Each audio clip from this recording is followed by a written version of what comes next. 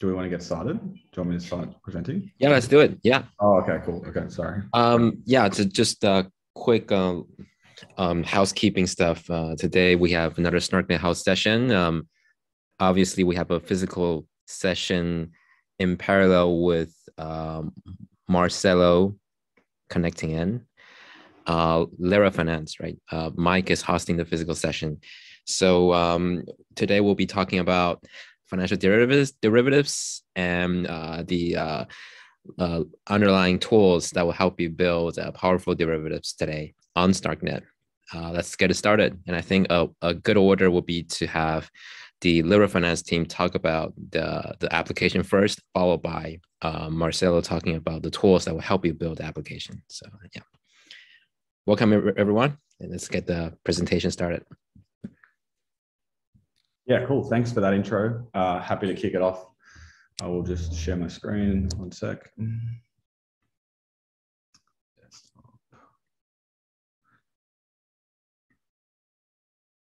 Can you guys see that clearly? Yep. All good. Cool. All right. Hey, everyone. So my name's Mike. I'm from Lyra Finance. We're an options protocol, currently on Optimism, but looking at, other platforms as well, such as Starknet. So I wanted to give a talk today and talk you through kind of what we've been thinking about and the experiments we've been running. Maybe before that, just quickly to provide a little bit of context, like what Lyra is, like, as I said, an options protocol on Optimism. Basically, we have this automated market maker that allows people to deposit funds into a liquidity pool, kind of like you do on Uniswap. And those funds get used to make two-way options markets on a range of different assets, right? So we've recently just released our biggest version of the upgrade of the protocol to date. So it's called Avalon. And I've just grabbed a screenshot here from the Avalon dApp. So we've just got some more people coming in. So maybe we should give them a sec. Here they come. Hey guys. Hello. Hello. Oh, we've got a few people coming in now. We thought it was just going to be us two. Nice enough the Lyra green, I see. Yeah, that's it. That's it. Sorry. I'm moving. I see you guys. So we just had about 5 or 6 people come in, so feeling a lot much more active in here now. Take a seat. No worries. Yeah, so as I was saying, we're an options trading protocol live on Optimism at the moment. We are using an AMM model. This is a screenshot from our recent version of the protocol called Avalon, which introduced a number of improvements like capital efficiency for option selling, rolling expiries for traders, and just anytime entry exit from the liquidity pool as well. So that's kind of what we do. And if you want to head to the dApp and try it out, feel free. We'd love to kind of get feedback on it. But today, of course, I want to talk about Starknet, derivatives on Starknet, and kind of set the groundwork, I guess, for like the experiments we're going to be running. So to start off, I wanted to give a little bit of background as to like how I think about Cairo and Starknet and kind of what this is giving to the industry. Then I want to talk about why you build derivatives at all on Starknet. Finally, I just want to touch briefly on how I think we should build them, and then kind of roll into a couple of experiments we've been running that just, really kind of like show what we've been doing. So I'll get started now with the background. If we go all the way back to the start of crypto in 2008 with Bitcoin, we got this kind of trusted state machine, right? We got this ability to transact trustlessly in a third, peer-to-peer fashion. But it was quite limited. It was application specific, right? You could send Bitcoin around. You couldn't do much else. Maybe you could build some stuff with script on top of it, colored coins, things like that. But you couldn't really generalize that paradigm, right? So people pretty quickly started to ask like, well, Bitcoin's great. The underlying blockchain technology is great, but what could we do with a more generalized environment? Maybe we could build financial applications, NFTs, all the things we kind of know and love today. And in 2015, about 7 years later, Ethereum came to the table and said, basically, we're going to take the underlying technology from Bitcoin, the blockchain, proof of work, consensus, all that stuff, and provide a Turing complete programming environment, the EVM, Solidity, that kind of stuff. And now the onus is now shifted onto the developers. They can build whatever they want, right? Smart contracts. And then that's how you start to see DeFi, NFTs. In theory, you can build anything you want, right? However, in practice, what you can actually build on chain is pretty limited at this point, because one of the ways that these systems like Bitcoin and Ethereum provide a trustless platform and become decentralized is that basically full nodes on the network validate every transaction that happens and the way the state updates, right? And the problem with that is it's great because it's permissionless, but the problem is it really constrains what you can do in a decentralized way, right? Because you're only as strong as your weakest link. If you make the blockchain go too fast or grow too quickly, people drop off, it becomes more centralized. You kind of get stuck in this thing known as the blockchain trilemma, where you're kind of trading off scalability, security, and decentralization. So this is okay, right? Like we still see DeFi flourish in the last few years. We see NFTs come of age, but we're really limited in what we can do beyond that, right? And this is where like Stark comes into the equation, right? In 2018, this paper comes out and this idea of scalable verification, right? So separating the actual computation that gets run on the chain from the verification of that computation. So maybe it's not all, ON on both sides, right? And the idea here is basically that you have a prover who basically takes a bunch of computation or a bunch of transactions and basically produces a cryptographic proof that these transactions were valid, right? And the way it's designed is obviously quite complicated. There's a lot of maths. The papers, I would recommend it if you're mathematical. But the key takeaway here is that the verification now becomes logarithmic with respect to the actual computation and the generation of the proof, right? So for the first time, we've kind of decoupled the actual computation from the verification itself. And we now have the ability to do things much faster, at much higher performance than we've ever had before, right? But we have a similar problem to Bitcoin in 2008, where like it's very application specific. So Stark is great, and systems start getting built with StarkWare, StarkX, so immutable, builds an NFT order book, minting, exchanging. DYDX builds a high performance perps exchange, but it's application specific. And if you can't build all those pieces yourself or work directly with StarkWare, then you can't really do anything yet, right? And there are developers like us who want to build other stuff. And flash forward to 2022 with Cairo, what we've now got is this kind of generalized programmable environment where we can write the kinds of programs we want to write.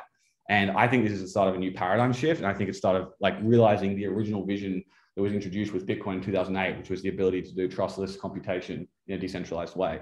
So the way I like to think about it is like Cairo is to Stark what Ethereum was to Bitcoin, right? And basically what's happening here is in Bitcoin's case, we had this application specific sort of trusted compute environment, and Ethereum generalized it and meant we can program whatever we want. And in Stark, we had this idea of scalable verification. Now with Cairo, we have the ability to program whatever we want in that way, right? So I think both these concepts, they're kind of taking an application specific innovation and generalizing, making it accessible to developers who can program, which I think is great for innovation and accessibility. So one step forward now, if we agree that that's interesting, then why would we build on Starknet? What would we build, right? So there's two avenues here, I think. The first one's quite powerful, maybe not as exciting and innovating, but still very interesting, which is like we can take what we've done on L1 to date, all the DeFi, all the NFTs, everything, and we can make it cheaper, we can make it faster, potentially we can make it private as well. So I know that it's not the focus of StarkWare and Starknet right now, but the ability to withhold some of the information that might be sensitive from, a ZK Stark or something like this is, I think, something that will unlock a huge new wave of adoption and innovation. And not to discredit the first 2 points either, cheaper and faster is a pretty big deal as well for people who are priced out of Ethereum L1 right now, for people who just, their applications don't work with kind of long block times and things like that. So there's that side of things.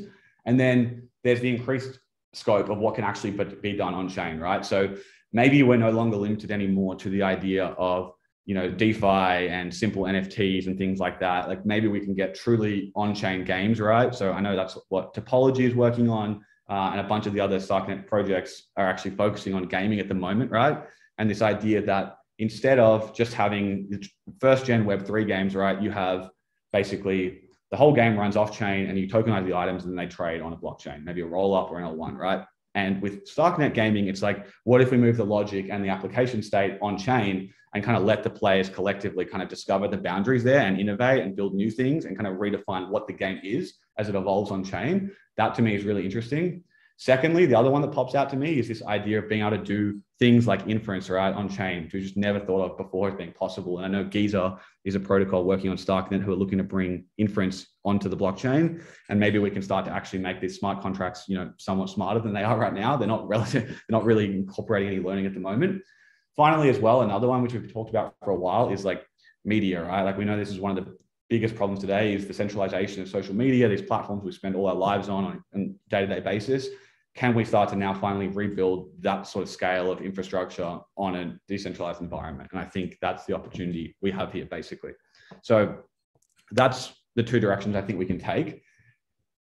If that's what's going to happen, and people are going to bring L1 apps to Starknet, and people are going to also bring, new kinds of things, how do derivatives come into this piece, right? So as things come on chain, I posit that everyone becomes a token holder, right? So if you think about gaming, you think about in-game items, I think of them as tokens, right? You think about, say, machine learning, I think of algorithms, data, I think of tokens. Same for social media, right? Posts, videos, photos, I think these are all tokens. And I think the initial reaction a lot of people have is like, well, this is excessive. Why would you tokenize everything, right? It's like, not everything needs to be a token. And I think what happens though is the subtler point here is that like tokenization and ownership is the thing that really makes crypto separate from like these earlier concepts of the internet, right? So when you tokenize something and you give the person the ability to actually own it, you allow that person to access its value, right? Via a market. If it's an ERC20 fungible token, you can take it to a DEX, you can take it to Uniswap, trade it. If it's an NFT, you can take it to marketplaces or whatever and list it, right? And you give that ability to the owner where it might not have existed before. So I think that's actually a very profound thing and probably the core of what crypto enables. So imagine we have all these token holders in the future from all this new stuff we're doing on chain, but markets are super volatile, right? We know this, like as recently, we've probably all experienced, right? Crypto markets are more volatile than any other market. So if we have these new groups of token holders, right, and we've financialized what they're holding, they have the ability to enter these markets, but they're now exposed to huge price fluctuations, right? Increases, decreases, volatility. And a lot of them aren't speculators, right? They're not here to trade coins and get rich. They're here to live their life, maybe on chain, do something, run some business, some activity. And like, how do these people actually protect themselves, right? And I think an interesting story here to think about is, we talk about it Lyra a bit, is like this parable of like the wheat farmer, right? So we've seen this problem before, right? If we go all the way back to the start of derivatives industries, we had farmers who were producing commodities, crops, things like that. And they, for example, maybe they had to sell a crop in a month's time when the harvest was due, right? And they had a bunch of fixed costs. Maybe they had employees, they had things like this that they knew they had to pay for. They didn't know if they were going to be selling their crop for, $100, $90, $50. The market can do what it's wanted in that time, right? So basically what a derivative does is it gives this person the ability to lock in a price now in the future so that they can have certainty about what's going to play out in the future. And that's actually really important because it enables non-speculators to enter markets and to operate in those markets without being subject to the whims of price fluctuations. So I think that's really, really pivotal and critical to this like on-chain sort of world that we're building. Okay, so why options specifically? So at Lyra, we focus on options. Options are a type of derivative, right? And it's actually quite a simple idea, although there's a lot of kind of ways it can be, expanded. So it's just the right to buy or sell an asset. So buying an asset is called a call option. Selling an asset is called a put option for a certain strike price. So that's like the price you agree to trade at on a certain date in the future. That's the expiry date. So an example would be the ETH 1000 put expiring at the end of this month. That's going to give the holder the right, but not the obligation to sell ETH for $1,000 on July 31. So say if you thought the bear market was going to continue to, persist and ETH is going to go down even further, maybe you need to take that insurance out and have yourself, some protection if that keeps happening. You'll be able to trade that ETH for $1,000. So what I think about from a systems perspective, if we kind of take the financial aspect, out of it somewhat, is like options are just a generic template for creating any payoff in the future. So if you want to pay off on a certain date, you can use a combination of options to get that payoff, and you have to pay for that. Obviously, you're paying for certainty over the future now, basically, is the concept we're talking about. So for those people who prefer graphs and are more visual, like this is like you can create any, like these are payoff graphs for options, right? You've got long call on the top left, long put, but you've got all these combinations, and you can actually start to really create whatever outcome you want if you're willing to pay for it. So they're incredibly fundamental, incredibly composable tools to finance, and I think incredibly important in this next wave of crypto development that Starknet is bringing. Okay, so how should we build them? Now, there's a few things I think we need to strive for, right? So the number one, which we all probably agree on, is composability is one of the superpowers of crypto, being on chain in this open source environment.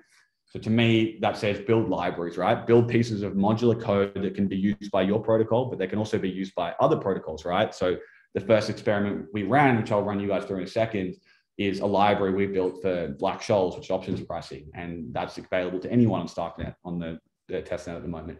The second is sort of universal, right? So like what this means is, so we think about this a lot, right? It's like you want to design for the lowest level of abstraction that you can possibly accommodate for, right? So in our land, this is token value land. There's two types of value. There's fungible, ERC20, and non-fungible, ERC721.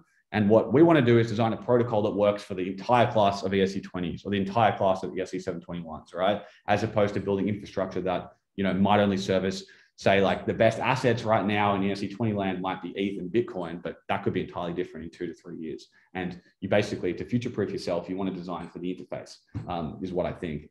And then the last one, which is a constant reminder to ourselves, is to make things as simple as possible. So derivatives are complicated. Pricing is hard. Risk management is hard.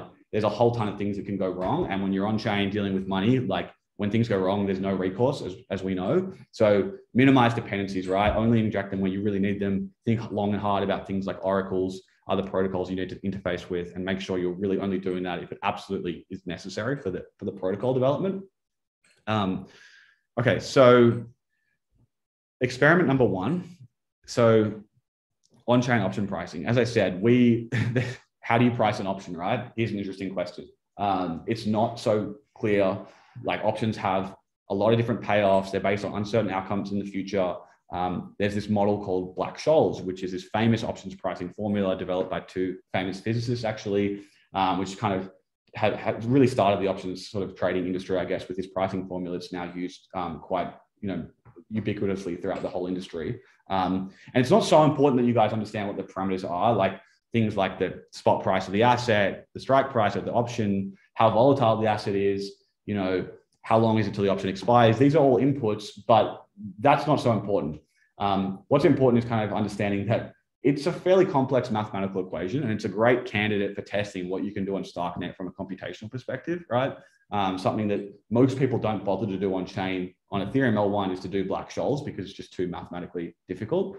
So what we did is we put together a grant with StarkWare, and we basically said, like, if you can come and implement a library for Black-Scholes, then we'll give you the grant money, obviously, and, you know, we'll deploy it and hopefully provide a building block for people to build on top of. So we had some great entries and candidates, and I'll just show you guys now.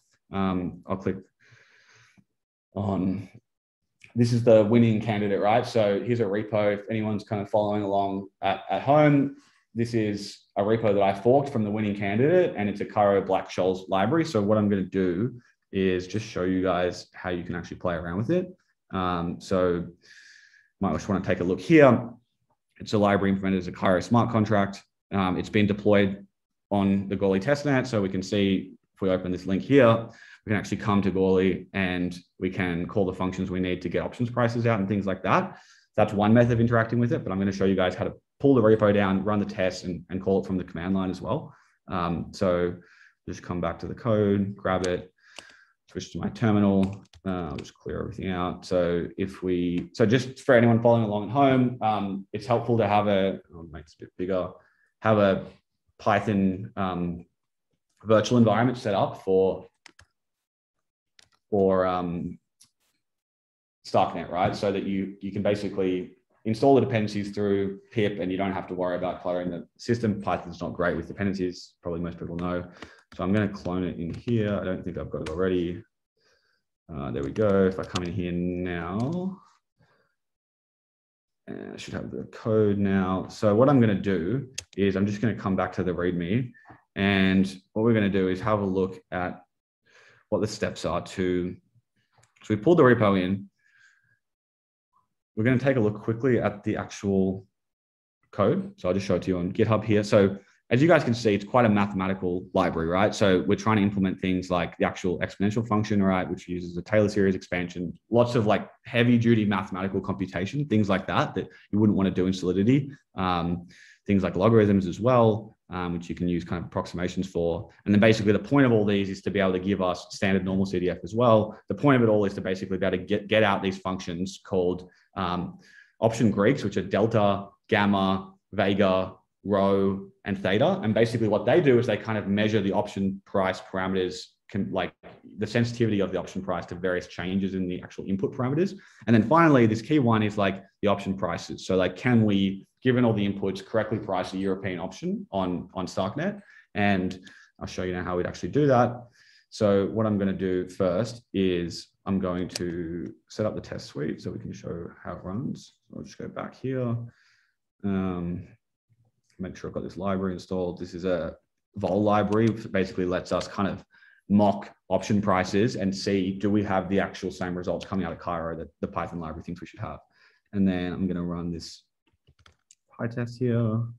And this is going to now run a bunch of simulations of option prices in Python, and it's going to test them in Cairo and see if they match. Okay, so it's going to take a few seconds, but while we do that as well, we're going to come back and I'm going to show you how you can also call the contract as well on Starknet via the command line. So here we've got a Starknet call, and basically what this one does is it's basically sending a bunch of option parameters to the Starknet Black-Scholes contract. So time to expiry, volatility, spot price, strike price, and the interest rate as well. And it's telling us we expect to get a certain result of, say, $58.82 from the call option. So what we're going to do is run this parameter here. I might need to set up, yes, I'll need to put my environment in as well. I'll activate that. And then what we need to do is maybe export the network. And then I should be able to run it now. And we're going to get back some results, hopefully, when we call Starknet. Here we go. So we've got back now two hexadecimal looking things. This is a call price and a put price. So what I'm going to do now is open Python, and I'm going to say this is base 16, give it to me back in base 10. Now we've got a big number looking-ish thing. And this number, so just to give you context, is 27 digits of precision because we're trying to be precise here. So what we need to do is take this and divide by 127. And now we're getting 58.819, which looks pretty good. That looks kind of 58.82. So we're able to successfully call the contract, get prices back from Starknet, and they're looking like the prices we expect. So that's pretty good. I might go back to the other terminal now, and we can have a look now at some tests that we've run as well. So this version, just to give you guys context, this is this file here, Black-Scholes test Python. And basically what it does is it just runs a number of iterations where it says, we're gonna have 10 iterations. Firstly, deploy the contract locally, and then generate a bunch of test data, compare it to the contract and see what we get. So if we take the first input here, so I'll try and pick one that's kind of semi-realistic. Okay, so let's go with 0. So this is a really long option. This is 5 years away, saying the volatility is 13%. Spot price is pretty similar to strike, and the interest rate's pretty low. And the call price we're getting is $97.33, which is, again, similar to the expected call price. So we're pretty confident that the results we're getting back from Starknet Cairo match both the Python library and the results we expected from the GitHub README as well. So yeah, this is just basically a short introduction to this experiment. I would encourage anyone listening who's interested to pull the repo down, investigate the maths behind the Cairo and the functions, and try and see if you can write some other tests that, you know, are interesting and maybe expose some functionality that's not working as expected. So there's that demo. Let me just check as well how long I've been going for. I'm not too long. Should I stop now? Or should I can do one more experiment this time, but if there's not, I'll just stop. Yeah, I think one more experiment will be good. Okay, cool. So the last experiment, so this is cool, theoretically great, and pretty useful as a building block, but it's not practically that useful, right? You can't do anything with Black-Scholes except get option prices. So the team and I kind of sat down a week ago and we said, like, what's something short that we can get onto Starknet, testnet, and kind of show how we're thinking about building.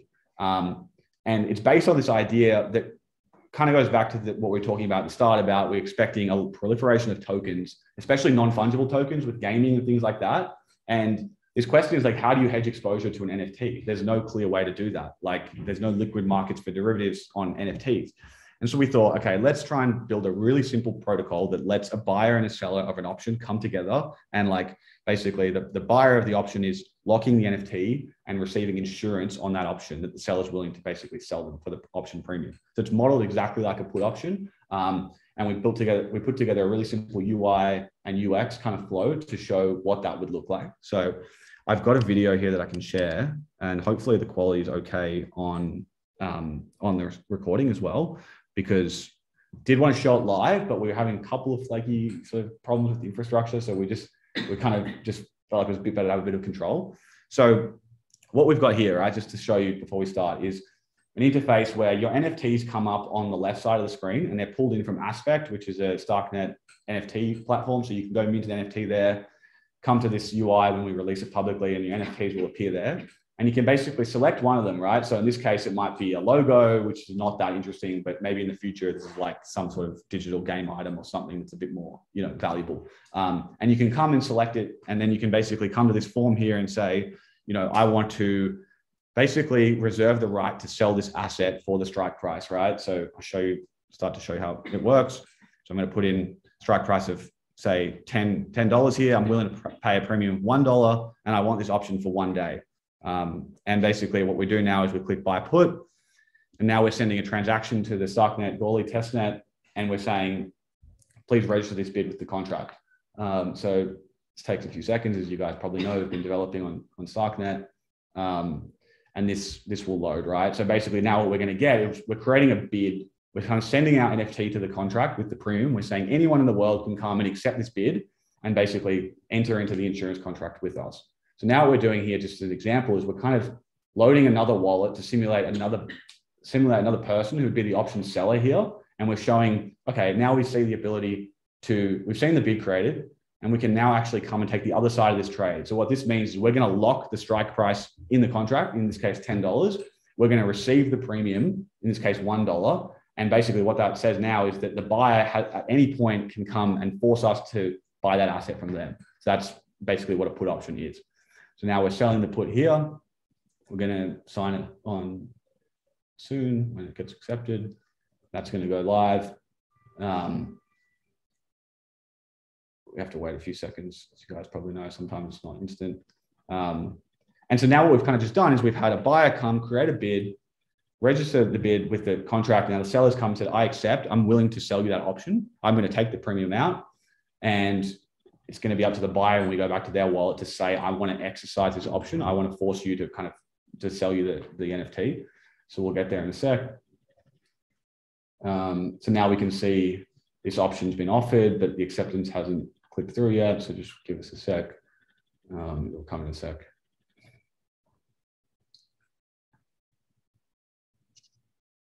Now we're going back to the seller, sorry.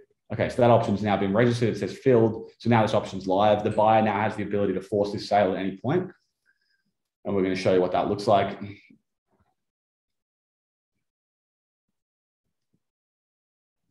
so what we're planning on doing here is building this out, making it sort of open sourceable and ready to be used by the public on testnet. We're not quite there yet, which is why I'm just doing a video demo, but we're hoping to be there in the next week or so.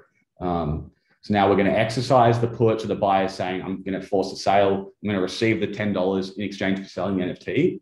And we will show you, once that goes through, the NFT will actually be transferred to the other wallet. And so that will be the full sale from bid to acceptance and finally exercising of the option as well. We're pretty much done now. This is a little bit slower, this part, but just how it works.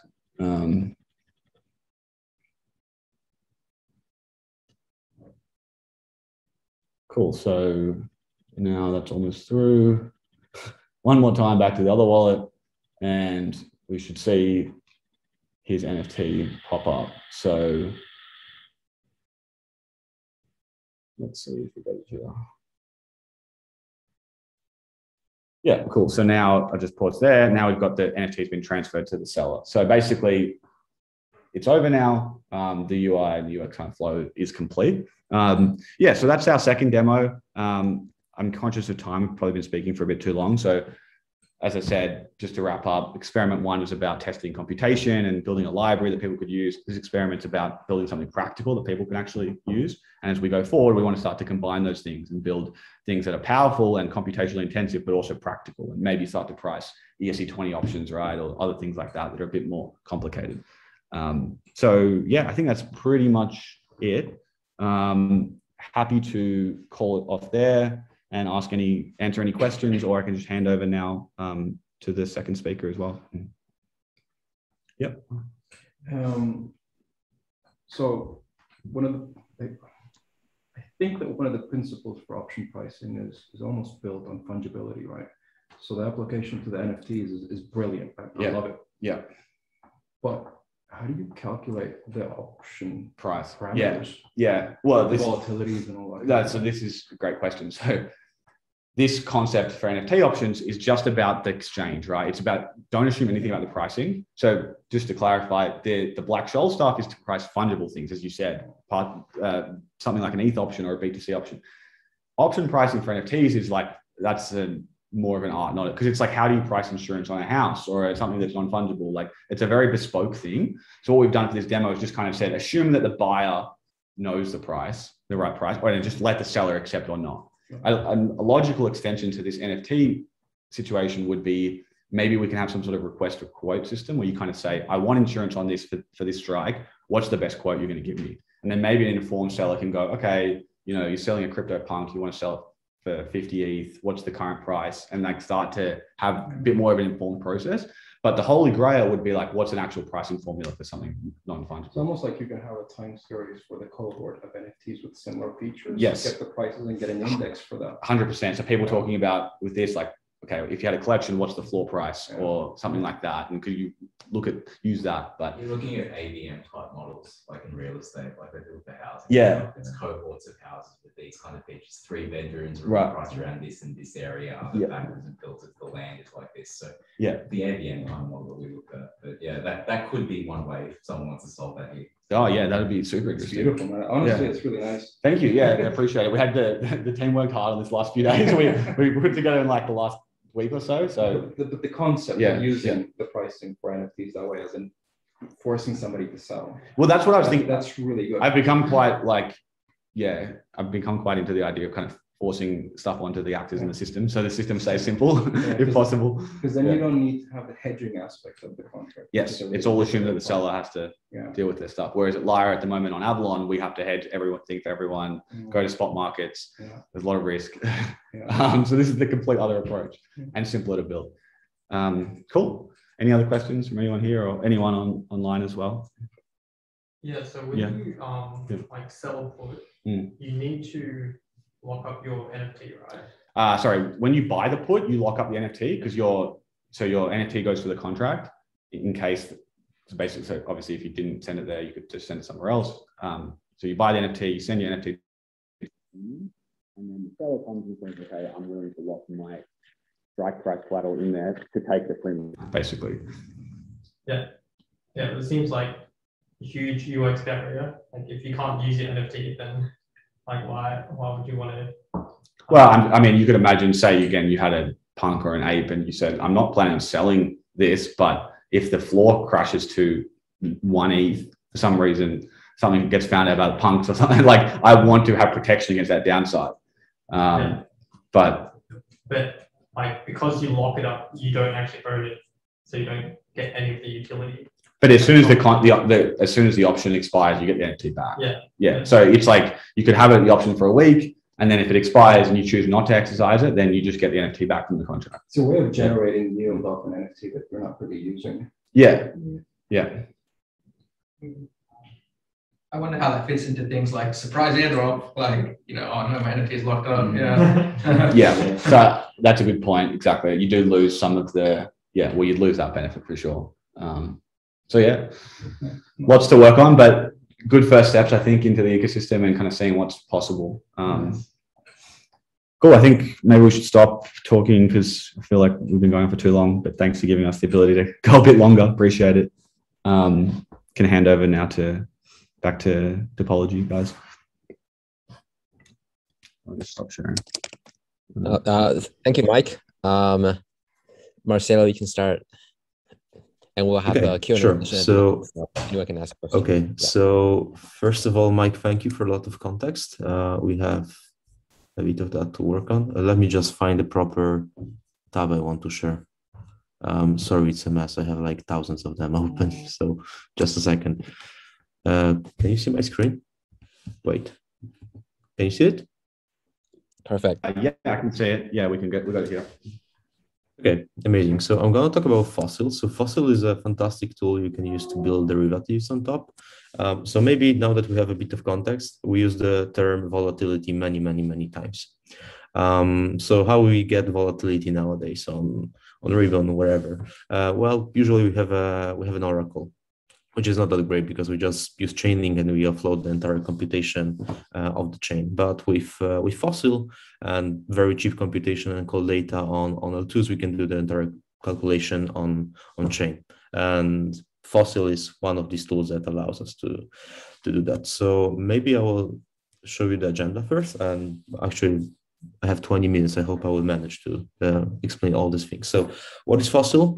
What problem does it solve? We're going to have a little case study.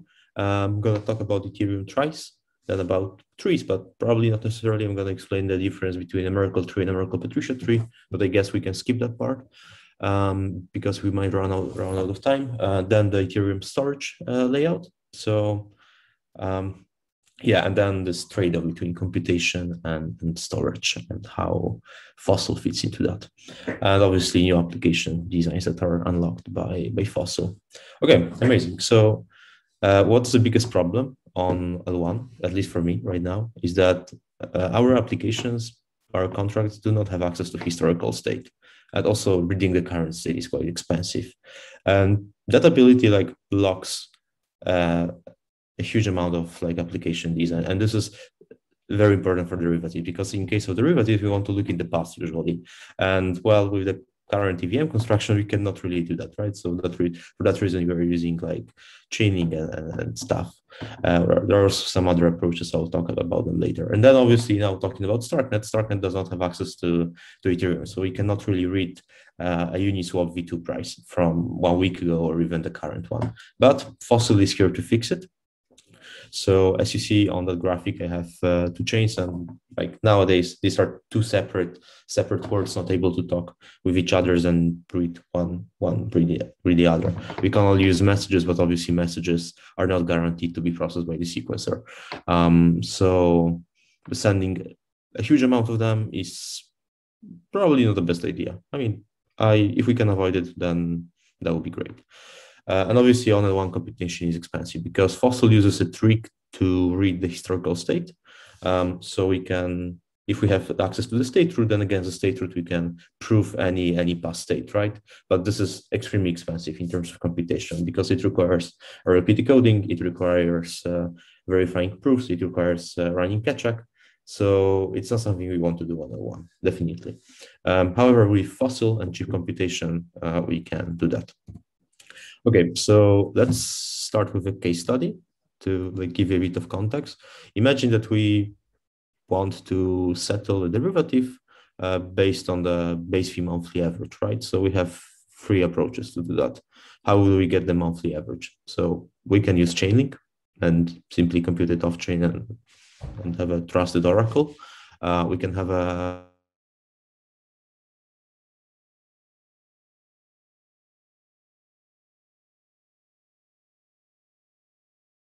Is that us or is that Marcello? simply poke the contract. Oh, you're back. Okay, I'm back. Where did I stop?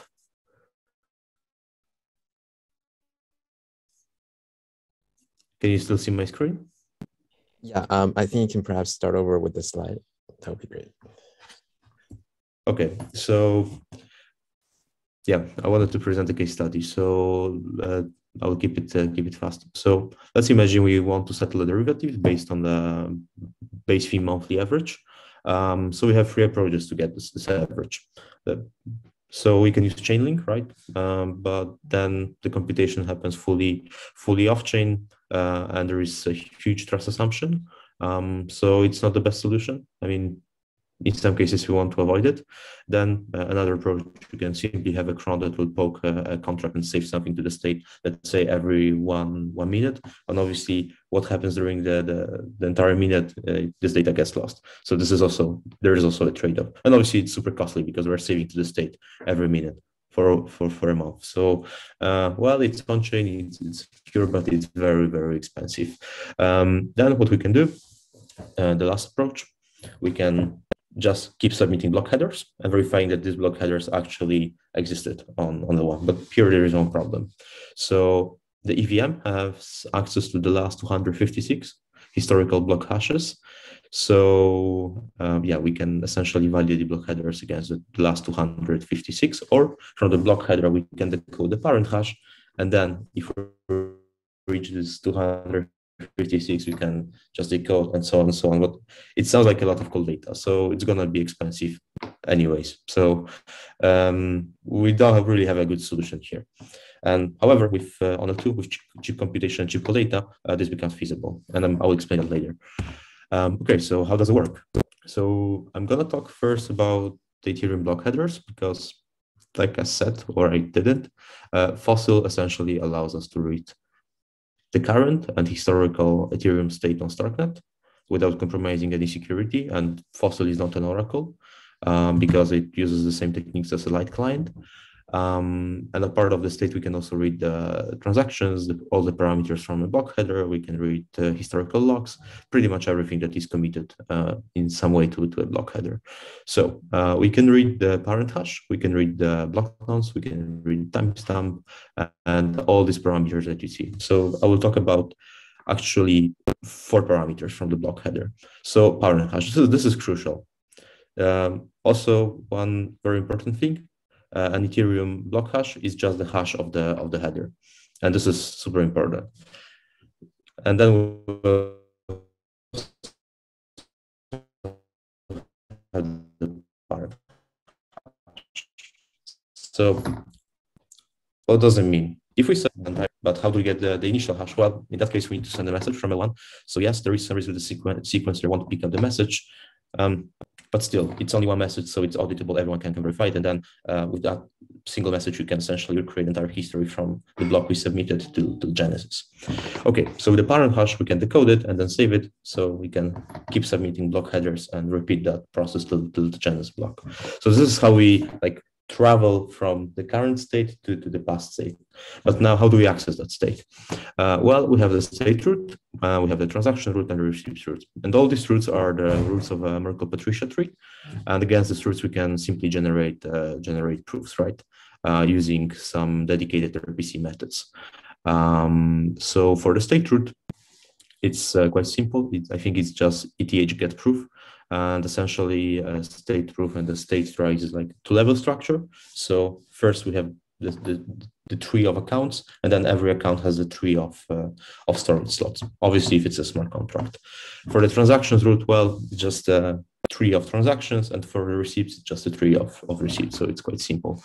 So this is the technique that we are kind of leveraging to access this historical data. Okay, and obviously we can also access the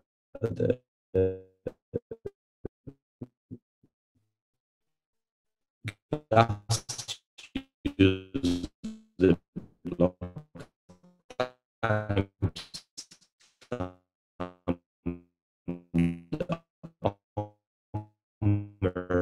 hash. The Omer's hash is the fossil. Okay, cool. And then with n+1 traveling in the past. So yeah, you can simply use this technique and travel in the past. And then, like I said, every account on Ethereum has a nonce, a balance, a code hash, and a storage root. Can you still hear me? I'm very sorry, but my connection is very unstable today. Hey, you now cut out for a bit. Okay, where did I stop?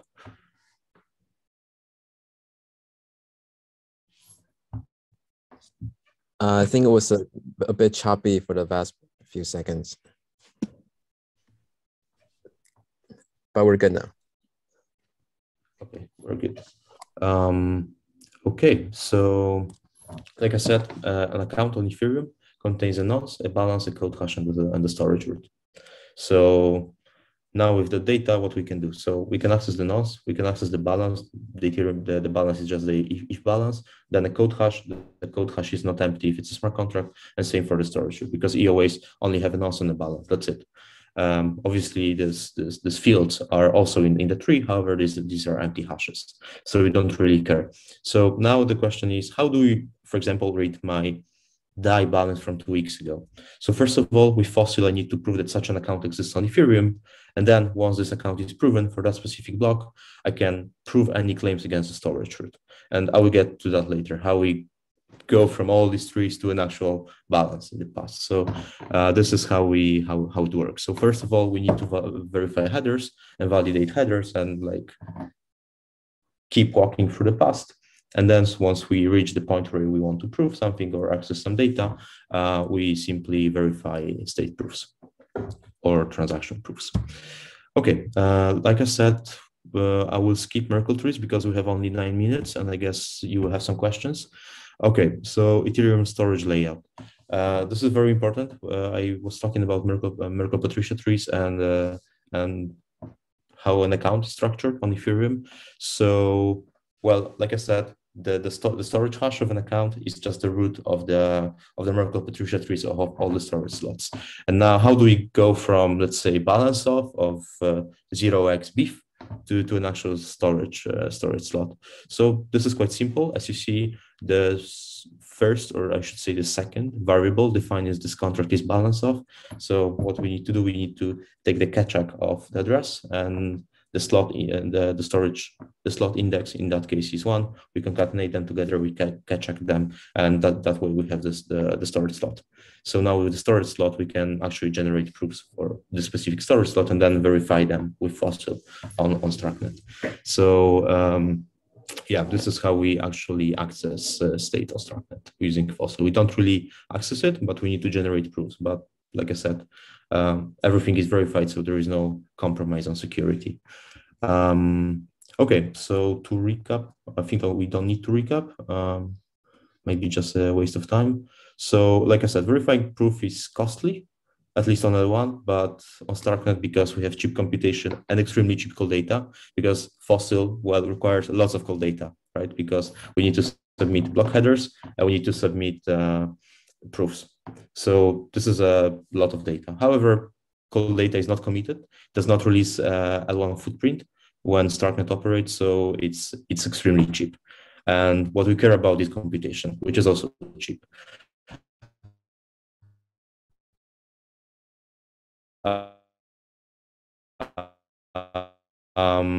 For now, the biggest overhead for Fossil on Starknet, and Ketchak is extremely Starknet friendly.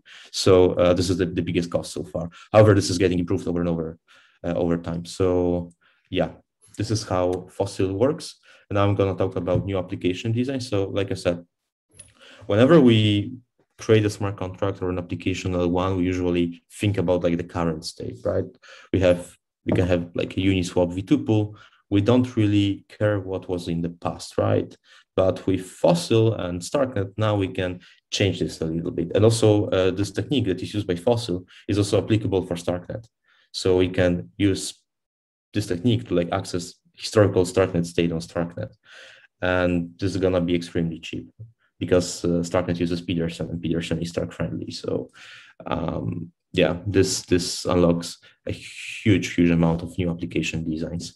And this is, I think, I hope that derivatives will be the first place to apply that, because like we said, very often we need the volatility, and to calculate the volatility of, let's say, ETH USD using Fossil, we can simply read every single ETH USD on Uniswap V2 and take the monthly volatility of that, and that way we don't need to use Chainlink and stuff.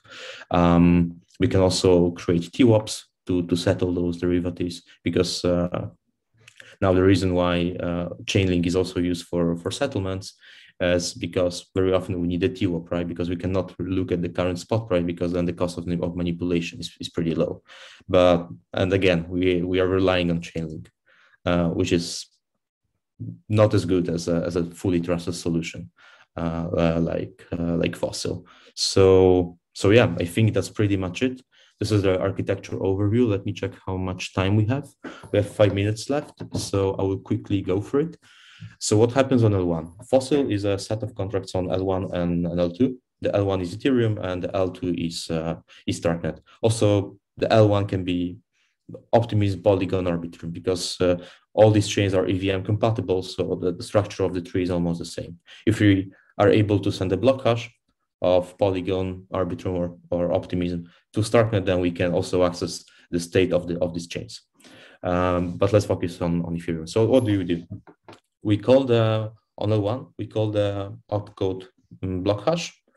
Then we send it as a message to L2. Once this message is received, we save it to a so-called Ethereum's block header store. And then with that hash, we can submit a header and hash this header and check against this hash and decode the parent hash, save it, and that's it. We have block X processed.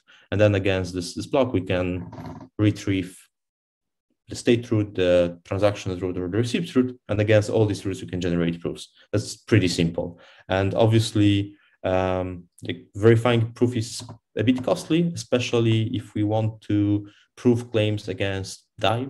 And I guess many users might want to prove claims against DAI at a specific block. Let's take applications like Snapshot, right? They want to check that a specific user had enough voting power at this specific point in time, right? So there is no need to verify an account every time a user wants to prove that he has a balance, but we verify this account once, and then we just verify specific storage slots. And for that reason, we also have a so-called fax registry, which acts like a cache. But anyways, this is just a small optimization. So this is how Fossil works, more or less. Yeah, so if you have any questions and you'd like maybe a more technical workshop, then just reach out to me. This is the GitHub. You can check it out. You can play with the tests. And yeah, that's it. We have 3 minutes left, so I'm waiting for questions.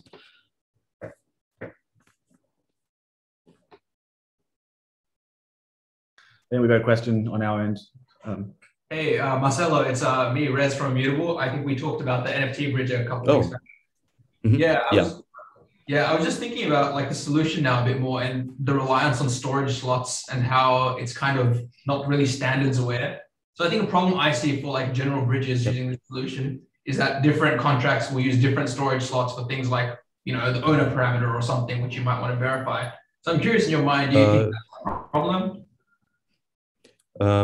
Yes, the standardization is a bit problematic, but like I said, on Ethereum, every account has a code hash. So essentially, we can prove that a specific smart contract has a code hash, and then we can, for example, see if a specific standard is implemented, or at least we can see if this contract is using a proxy or something like that. But yes, I agree. However, I think that this is not such a big problem as we think it is. Okay, all right, fair enough.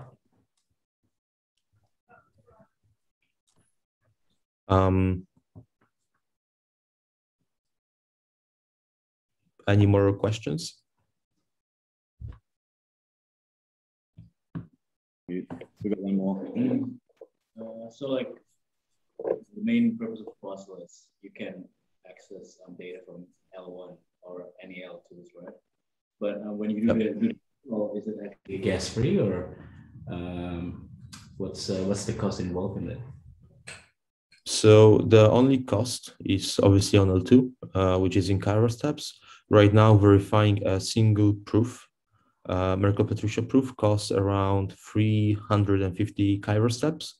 But like I said, the biggest overhead is Ketchak, and Ketchak is going to be a built-in soon, and the improvement is going to be like 10 times. So obviously, Fossil will be also 10 times cheaper, and this cost will keep going down because of future improvements in the Cairo VM. Because nowadays, Ketchak is executed fully in the VM itself, which is pretty expensive. But soon it will be a built-in, similarly to also EC operations.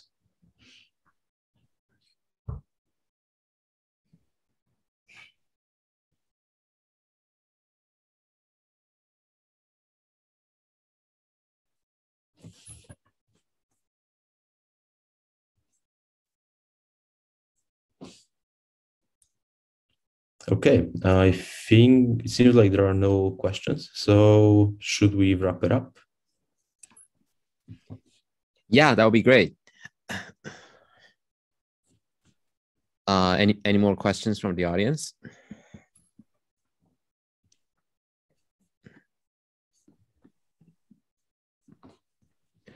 Well, I guess we can wrap it up here then. Thank you again, Marcello, and thank you, Mike.